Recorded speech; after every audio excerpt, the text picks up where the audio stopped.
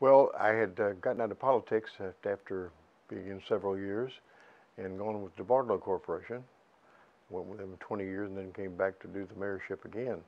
But I happened to be home, I remember, when that accident happened. One of the weirdest things I've ever heard in my entire life.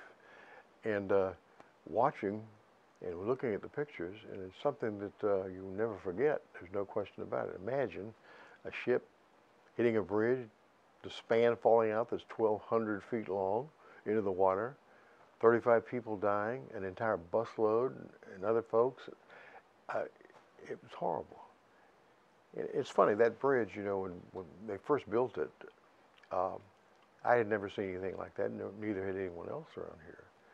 But every time, I remember the first time I went over before all this happened, of course, I felt funny. I'm going uphill, and all of a sudden, you know, you're surrounded by water.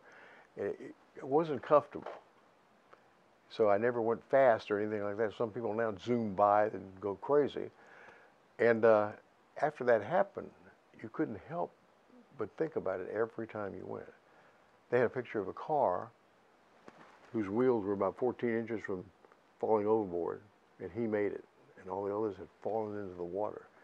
It's hard to imagine. It was a horrible day. It was blowing like crazy, 60 miles an hour, and that wasn't anticipated, and that's part of why this happened, I suppose. But it was quite a spectacle, and something you never ever forget.